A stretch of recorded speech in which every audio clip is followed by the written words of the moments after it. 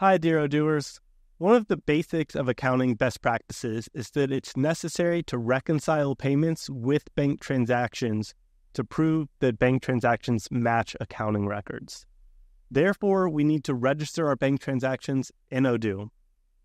We have different possibilities for how to create them in our database. We can create them manually, import them, or even better, synchronize our bank with the database.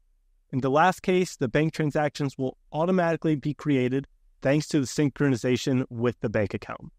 Let's check it out in Odoo. First, to import our bank transactions manually, let's go to the accounting dashboard, and under the bank journal, we'll click on Import File. We can select our file, and Odoo automatically recognizes the different column names of the file and attributes them to a corresponding field in the bank statements model. We can change these if we need to, but since everything looks good, I'll just test.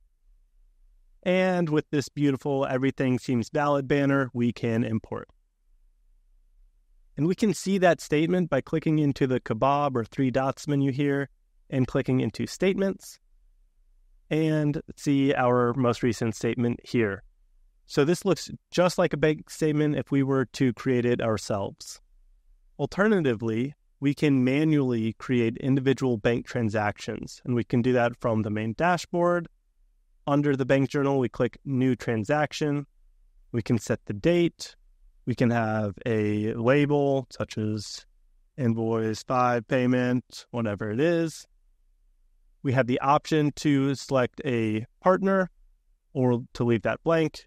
We obviously need an amount, a positive amount for incoming, negative for outgoing, and we can save and close.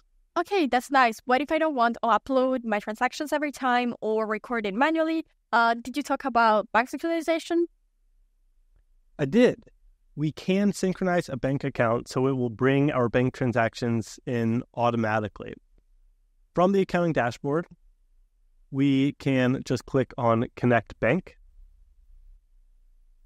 And depending on our location, we can pick either locally or worldwide. We'll pick worldwide here, and we can search for our bank.